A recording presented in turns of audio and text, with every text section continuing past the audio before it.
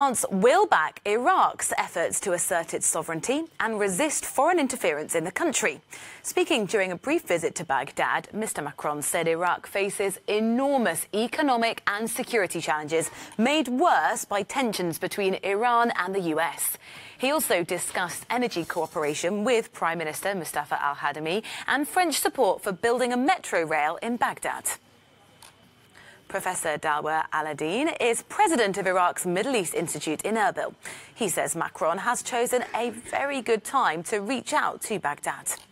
Iraq has been suffering internally from poor leadership and dysfunctionality and all this fragility that we've witnessed over the decade.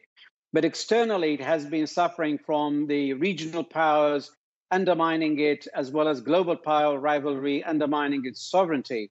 Now, Mr. Macron has, as well as many European countries, have expressed their concern both towards Iran for its policies and behavior in the Middle East, in these fragile countries, but also towards US, the way that the current administration handled the Iran nuclear deal and has been disengaging and leaving a vacuum for leadership. So here is Mr. Macron coming in saying, Middle East is important for Europe. There is a vacuum for leadership, and we are here to provide that. And for personally, he shows his statesmanship and he tries to achieve just that.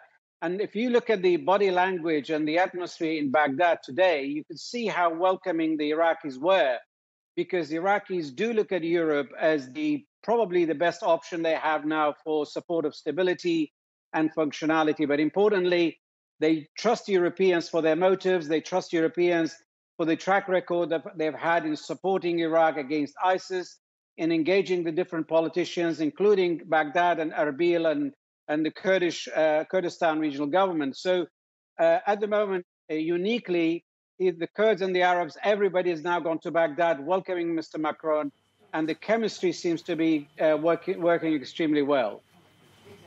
Lots more.